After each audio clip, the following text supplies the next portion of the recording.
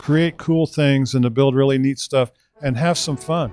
Welcome to Timelines of Success, episode 268.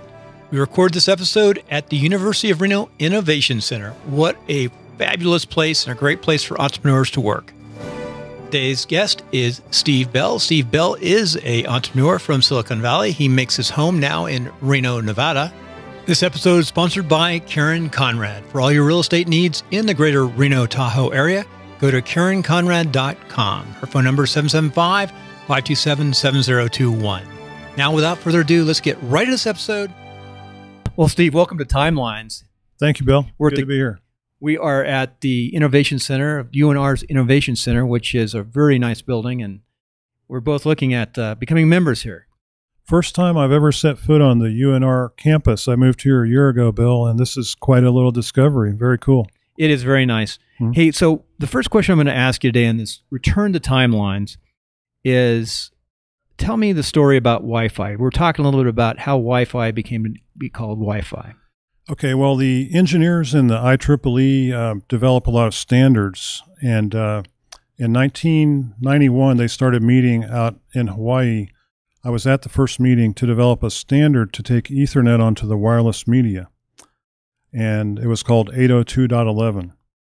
The first one was 802.11b, so it ran on 2.4 gigahertz. The radical idea was that you could get rid of the Cat5 twisted pair and run the thing in the ether wirelessly. And they wanted to use the ISM instrumentation, scientific and medical bands, which are unlicensed. So it's a really big deal that it's unlicensed. And so they started figuring out how to do the protocol, and they decided on the Aloha research from University of Hawaii, which is classic. So they started working on some very technical problems and ended up 1,000 engineers spent about 10 years developing the .11 standard. So they were very protective of it, as you can understand. We're talking the best minds in the world meeting every 3 months and developing this product. So that happened, and it became commercially feasible for the chipset companies to make a Wi-Fi interface for a computer. But what had happened in the prior generation of connectivity with regular Ethernet, companies, big ones like National Semiconductor and AMD, built chipsets, and they obeyed the standard description perfectly.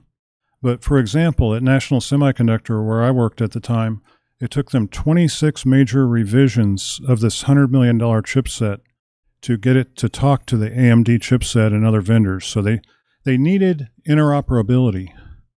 So what happened was a bunch of business guys like myself, in particular 3 of us, got together and said, let's form a program where we can test this 802.11 and make sure that all the chipsets and all the software from the different vendors will work together without hanging up this time. Let's don't have another disaster like that Ethernet thing, where it takes 5 years to get it all to talk. And FDDI was actually a worse crisis in the networking industry. There was a big blow up at the San Jose Convention Center when the first FDDI ring was demonstrated. The whole network running the whole show locked up when AMD and National couldn't interoperate. So everyone knew this could be a big commercial disaster if they didn't have interoperability. But what happened was I had established a large-scale test lab called Silicon Valley Networking Lab at 2681 Zanker in the heart of Silicon Valley. And these 2 guys walked in my door. It was Greg and Dave, the head of the .11 committee, the technical guy, and then David Cohen was running the Wireless Ethernet Compatibility Alliance. And so they walked in the door and we started talking about this program and whether it could be done at my lab. And about the 3rd meeting, they came in and they had a letter from the engineers with all the energy invested into this program, developing the .11 standard. And they said, basically, you dirty business guys trying to make some green stuff, don't stop using the term Ethernet. We're going to sue you off the planet. So it's understandable because it was theirs. You know, they spent 10 years working on that. And we said, well, okay, we use the word Ethernet, and this is a commercial initiative between a lot of companies to try to make sure things interoperate. So they're right. Let's go fix it. We need a new name. So David came back a few days later, and he and his wife had been having a glass of wine and relaxing, and she came up with this idea. And basically he said, Greg and Steve, now sit down. I want to give you the pitch. See if you like this. So he goes, okay, high fidelity was really big in the 50s and 60s. How about wireless fidelity, Wi-Fi? It'll be a household name. And I go, that's pretty good, but I don't know about the household name thing. But in Silicon Valley, you never know. It could be. So the thing was, David insisted it has to have a hyphen because it's 2 words, Y-Fi. So for about 10 years, every time I saw a hotel without the hyphen, I would email it to David because it really annoyed him so that he could tell him to put the hyphen in. But yeah, there were a lot of good people in the Wi-Fi Alliance, which is what we renamed it to. Key people like Phil Ballinger, engineering people, marketing people from all the best companies. And they had a logo commissioned that came out kind of funny that they still use today. It's like a unique trademark of Wi-Fi certification. And I ended up, because of the financial pressures that brought on our lab, I had 3 companies trying to acquire us. I ended up selling it to HP right at the turn of the century. And when HP and Agilent split, 4 days later, it was Agilent acquires SVNL. It was their first transaction. And I was very lucky to be mentored by Chuck Akin for 2 years, who actually worked side by side with Bill and Dave. So we set up Wi-Fi certification facilities in London and Tokyo. We ended up, through the nuclear winter in 03, 06, 24 hours a day, 3 labs certifying. It was a $200 million worth of certification revenue as Agilent's global interoperability certification lab for Wi-Fi. So I stayed with it for 2 years, helped set up the labs internationally, did a lot of other things, and HP set up physical layer Ethernet certification, DSL, digital subscriber, did a partnership between Olivetti and Cisco and HP. It was a great ride, had a big time, but it was a small acquisition. It didn't make the front page of the San Jose Mercury News, and I was the only investor. So, but I did switch gears and went into financial trading for 10 years because I was always fascinated with finance. So after that, for 10 years, I was on the Big Island of Hawaii for 2 years. I was trading basically every stock option or futures contract that would hold still for 5 minutes. I was in there. I think I did 1 million shares a day in stocks every single day the market was open for 6 years consistently. So in the trading world, I spent a lot of time in San Francisco, New York, and Chicago on the floor, and I took all the courses to the extent there's 3 cutting-edge books on short-term trading that I mentioned in the forward to, because I brought my knowledge from the tech world, engineering and computer science, into the independent financial trader world and did some innovation. But ultimately, I came back to high tech. It was a lot of fun and very, very interesting, different career for a while there. It seems like almost every entrepreneur I know at some point goes and does day trading or some kind of tech trading, or and long-term trading definitely works. Day is it's trickier. The other thing they do is a lot of them learn how to play poker. And here we are in Reno, Nevada, and we get some high-end Silicon Valley people. Poker's the funnest trading. Yeah, head-to-head, face-to-face. You can't believe the high-end, wealthy people will come over here and sit down and play poker once in a while. I know a bunch of them. In fact, they play like 3 times a week locally. Sure. Yeah, it's crazy. Poker is such an awesome game. It's great fun. What a story. I'm learning more about you. Steve and I just met. You've been here about a year in Reno. I moved to Reno on September 23rd of 2016. Yeah, live in South Reno. So what brought you to Reno? Basically, I'm starting a digital agency, and I've been experimenting with living in a tax-free state for about 7 years. I love it. Jerry Brown, I love you. You're really cool, Governor Moonbeam, but I am no longer sending you 16%. Sorry, sir. I still pay California taxes. We have a business in California, but I live in Reno, so at least my military retirement. It's such a great state. I tried Vegas for 6 months. Now, that's a crazy town, but this is a lot like the town I grew up in, the air capital of the world, Wichita, Kansas. The people are really quite similar. I love it here. It's such a friendly town. You can go anywhere in 15 minutes. And now I've discovered, thanks to you, the UNR Innovation Center. This is great. Oh, UNR is amazing. It's top 100 schools. Wow. I've got so much to learn about UNR. So much here. And we have Stitch, which is huge. I've learned a lot about them. We've got Tesla, of course, Panasonic. Amazing what's going on out there. Microsoft. Tesla. And then what's funny is if you go up to the lake, in the Nevada part of the lake. That's paradise. I call it paradise. Yeah. I'm up there all the time. It's about 25 minutes from where you live in the rim south. trail on my bike. Yeah. It's awesome up there in the summertime. But what's really ironic is, everything's $1 million, $2 million, $3 million around the lake. Yeah. all these people in the Nevada side, you go on the Nevada side from California, it gets really expensive. They're all Silicon Valley people of about 10 years ago, 15 years ago. Oh, you've got half of Hollywood up there, Silicon Valley, everyone's up there. But they forgot, they haven't kept up with new technology. It's changing so fast. So they're still stuck 15 years back. Well, who can? I'm not even sure you and I are caught up. At least we know iPhones and podcasting. And Yeah. We do a lot of stuff, but technology is expanding exponentially. I like to say the future has launched a surprise attack because it's accelerating the rate of change. And a lot of the top people are worried about issues like whether artificial intelligence will end up destroying us. Some wild stuff that used to be in science fiction only. And these are serious people with real concerns. So it's almost alarming. If you look at the last 100 years from the industrial area to today, the pace of acceleration, we've already had the biggest boom of wealth creation in human history in Silicon Valley. And I'll tell you, the dot-com crash in 2000 was the fake. I was going to ask you. There's always a fake bust. I believe personally it was also the biggest financial crime in human history, totally unprosecuted. But there's always a fake boom. This is the real boom that we're in. And I believe it will be sustained. It's real. I remember you just said I don't something. think it's a bubble. When I first met you, or the second time we spoke, you said that. You don't think this is a bubble. I like that attitude. Well, it's not really based on an emotion. It's based on just understanding what happened before and what's happening now. When the venture community and the investment bankers discovered around 98 or 99 that they could take, a bag of dog food public, the human urge for wealth overwhelmed their ethics, and they took a lot of really weak business models public in a very short time period. And the American average stock purchaser was left holding the bag. So, everything collapsed.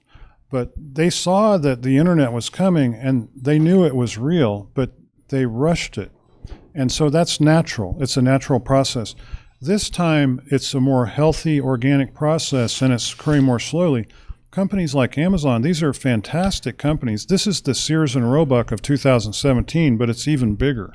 And it's better. It's better, so way much better, time. But, because the technology. Some people haven't adopted, but most have with Amazon. And it just, I mean, I actually probably consume less because of Amazon, because I don't go out shopping. You're the smart one. And I read reviews, and I buy good stuff. Sure. Yeah, I mean, it saves your time, too. You don't have to go out and walk around, some drugstore looking for a certain type of paperclip. You just, boom. We have a real estate company that we do this little publishing and printing some of my retailers. And I'm getting it like for half the price off of Amazon that we were getting it before. Fantastic. Just by a little bit of research and better product, the materials to put together the publishing. Yeah, they are really a learning organization. Like The Fifth Discipline is one of my favorite business books back from 15 years ago. I used to go to a study group just for that book, and Amazon is the prototypical learning adaptive organization. They just get smarter every year, and they move into new like the Whole Foods thing is going to be huge. I use Amazon S3 in my business. Yeah, I love it. I mean, that's why I was talking. Well, that's about really speed their big traffic monster is all that S3. I mean, they are so good at that. Yeah, that's a huge story. If you guys are have your head blown off or something with the tech, we're definitely into tech today, so it's kind of fun. We're geeking out here. It's Friday. Hey, what can I say? See, and we're in UNR and everyone's out. It's really nice. Exactly. Hey, Steve, one thing you led me into, we talk about books. What are your favorite books? What is your favorite book? Well, technology-wise, entrepreneur-wise. As far as the classics in business, if you go back 100 years, Napoleon Hill wrote some definitive books on success, which I highly recommend. Especially the younger you can study them, the better off you'll be. But what fascinated me the most about Napoleon Hill's work was he studied the most successful people of his era. And if there's one individual I would pick that he studied, his name is Andrew Carnegie, one of the biggest philanthropers in history. So philanthropic guys, he funded the Carnegie Foundation, but he built the steel business. And Andrew Carnegie was very fond of this principle that he communicated extremely eloquently. He's awesome to listen to because he speaks in current day diction. So Mr. Carnegie believed in the mastermind principle, and he said, I do not know anything about making steel to this day, but I know how to pick a person, and he assembled a mastermind to build his business. And that is the most important skill for an entrepreneur, the mastermind principle. So if you work at it, you can find his secrets and his story for success scattered around U.S. libraries. I have about 3/4 of them, but it is truly a masterwork. So that's going back. And then, coming to the current day, I think one of the most important books that was written by Mr. David Allen, who's become a friend down in Ojai, California, is called Getting Things Done. Is that the real estate David Allen? No, this is the GTD Okay. methodology David Allen. In 2001, when his book came out, I had sold my company. I'm sitting there in Hawaii, and it was in the front page of the Wall Street Journal. I was like, wow, this is what I'm missing. This is my frustration with too many things coming at me, too many projects. How do you ever keep on top of it all in the information age that I wanted to fix while I was out there? So I drove to Borders, picked up his book, which had just hit the shelf, and 3 hours later I stood up and I just inhaled it. It was like, wow. Within a week, I'm in San Francisco taking his 2-day course. And, the ironic thing is it's not a very good book. David would tell you, my first book was a disaster, but I would recommend reading the first 100 pages anyway. The ideas he came up with are earth-shattering to anyone that's involved in high technology, entrepreneurship, actually any business. You can use it if you're the burger cook at McDonald's, but not for everyone. It's a bottoms-up approach versus top-down. Now, more recently, the book that I really love is actually the complement, I believe, in my opinion, to Getting Things Done. It's called Workflow Mastery by Koresh Denny. Mr. Denny is a Chicago-based world-class musician, a pianist. He is a MD, a psychiatrist, so he understands how the mind works. And he is also a geek like us. He would be right here geeking out with us. He's on the OmniFocus forums. Very, very, very powerful intellect. And he has cracked the other side of the equation because, as you can tell, productivity is one of my pet interests, a long-term hobby, studying this. So what he does is he shows you how to do it, how to get into the flow to get things done so you're functioning at your top performance level and also enjoying it the most. And there's just a lot of things that we mortals don't understand about how humans think and behave. And I believe his book received all kinds of academic awards. Ironically, you can't buy the book in a bookstore. It's only available as I think a .mobi. You can't even read it on Kindle. You have to read it on the iBooks, which, by the way, is a far better book reading client. I like that. Oh, yeah. I like that. It's awesome. It's obscure. Yeah. This guy is amazing. I just love his work. So it's 900 pages of very tedious reading, and some people will think it's over-intellectualizing. No. I study it like it was a religious text. It's really powerful stuff. So those are probably my two current day favorites, but I read probably at least 100 books on the average year. I listen to Audible. I'm probably, my mission on the planet, in addition to being as good a dad as possible, is constantly to learn new things every day. And my friend Brad Feld, the venture capitalist out in Boulder, we discovered we have the same mission, to constantly learn. And, it sounds like an unproductive thing, but, it makes life really fun, and it leads to a lot of great opportunities. And I seem to be kind of built for it. Well, we're going to take a 2-minute break, okay. Commercial break, actually. I'll throw something in here. This is the old timeline. I think I used up my time already. We're gonna clap. Hi, this is Bill, and I just want you to go on over to eosecrets.com and check out what I've been working on. I've interviewed over 500 people in podcasting. I've started shows. They've gone new, noteworthy. They've monetized.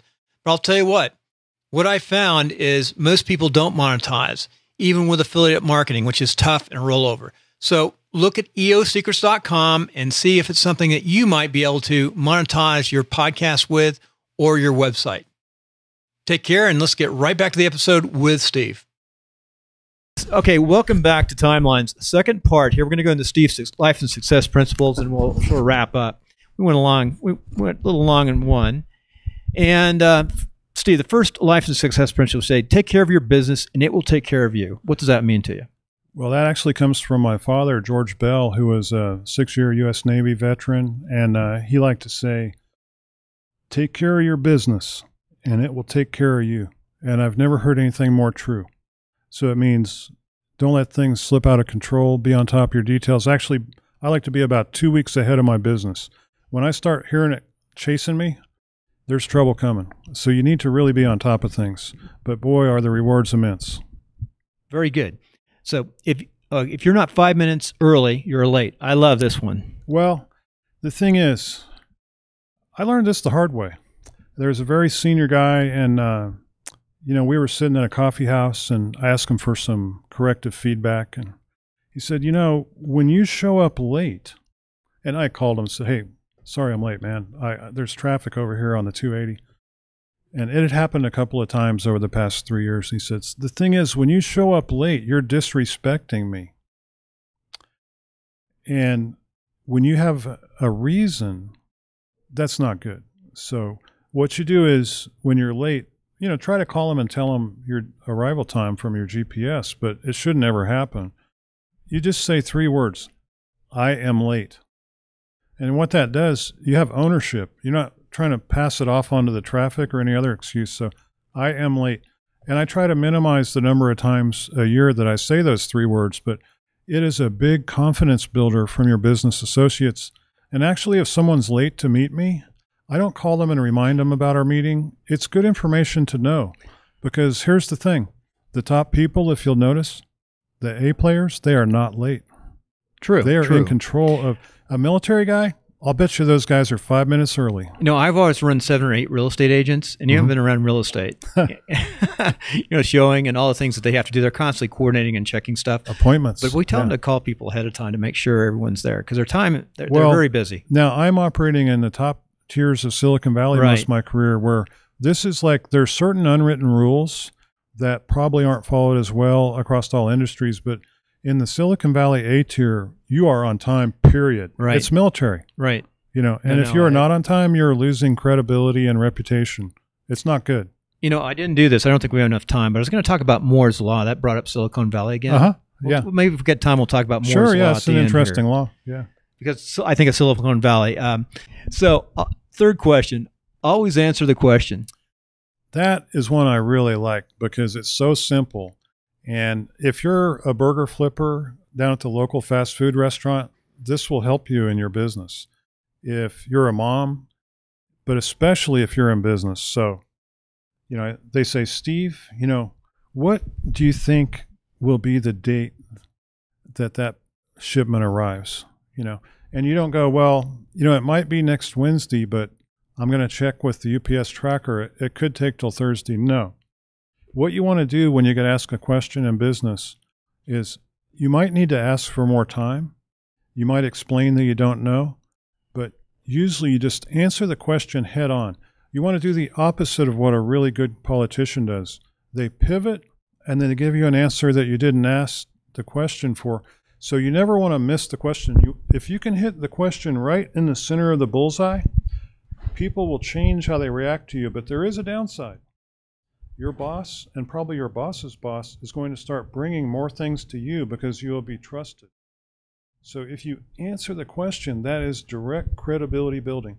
But never make a commitment you can't meet. So when you answer the question, just stick to the answer. And be careful whenever you're making a commitment about some delivery. So there's a tendency, if you can answer the question, to go beyond it and get into new commitments. Just a clean answer to the question and no more is a really good thing.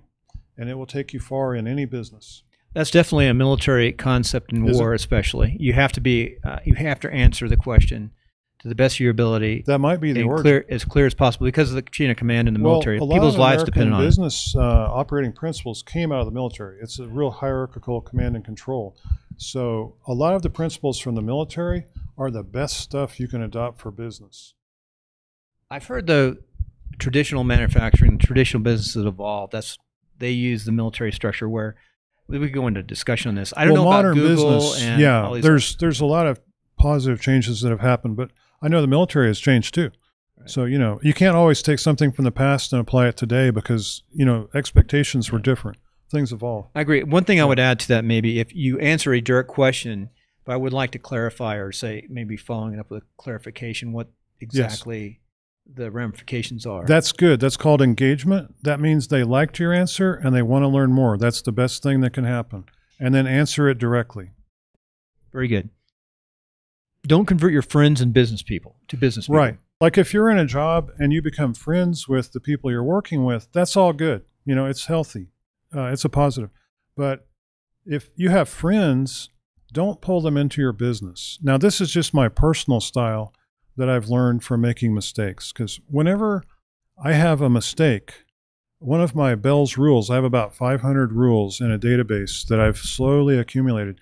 So whenever there's a mistake or something bad happens, you can feel bad about it. That lasts about 5 minutes and does absolutely no good. What I try to do is find what caused the mistake that I owned, and then see if I need to create a new rule to fix it. Because, you'll make mistakes repeatedly until life teaches you that it's not working and you change. Why not just try to get the lesson right away? And that way you can operate with less friction and less problems. So I'm looking for the lesson in there that I can extract from any bad situation. Usually you can find it by looking in a mirror. It's funny how that works. So with friends, it's highly likely there's going to be bad things happen if you pull your friends into your business. Not always true, and there's a lot of good family businesses, but with a friend, for example, like I'm going to come to UNR and recruit interns for our agency. They're going to be strictly a professional relationship, so if it doesn't work out, I can say, sorry, here's the reason, goodbye. If it's a friend, they're mad for life. So you can't do business in a healthy way with friends. I totally understand that, especially with employees too, because sometimes you might have to fire people. Yeah. I've been in family businesses we never fire family. It just doesn't happen. Can't. But sometimes we set them up doing different things. And send them to Siberia. Yeah, there's creative ways to do that too. And my wife is running a real estate division, and it's unique. It takes a special talent. You work for her anyway, right? We could talk about family businesses. But friends, I think I follow what you said, but when I think of friends, I probably only have a handful of very close friends. Mm-hmm. Most people are that way. And for example, in high school, Jeff Dahl, who's an architect, San Luis Obispo. Oh, cool. Wonderful architect. I've had him do some work for me, but it's contract, individual work. And we've thought about working together, but we haven't. I mean, he's done some project work for me, but, and I've seen him make some big mistakes when he went off in development. Yeah. But we've never I'm a developer builder type thing, in my old day at least. But I can relate to that. And I think one of the reasons why I didn't, even though I really like Jeff, I love his work, I'll have him design my home here. My company actually has a design cell in it, but I'm at the point now where he's going to do my next home, not internal. But I can relate to that, because I think that's why Jeff and I never really got together in that aspect, is because we're close friends. And I would never want to threaten that relationship. Far more important than some business venture. Yeah. But most people you meet, you like, but they're not real friends. They're professional acquaintances, is what I call them, and which is good. Some people develop very close friendships, though, through the military or through long-term business. And that's all good. Yeah. If you're in a business already and someone becomes a personal friend, great. Yeah. Yeah, very good. Those don't tend to go wrong because you're already working together successfully. That's a really good point. Okay, number 5 is don't try to impress people. 2 of my favorite actors are Harrison Ford and Tommy Lee. And in the original Fugitive, he chases them down, and they're at the end of a big tunnel, and he's going to have to jump. And Harrison Ford says, "But I didn't murder my wife. I'm innocent." And Tommy Lee clearly knows he's really innocent. But he has the 44, and he says, "I don't care." But Harrison Ford makes that magnificent leap. So I try to be like that. I don't care. And this comes naturally as you age a little, I think, for most people.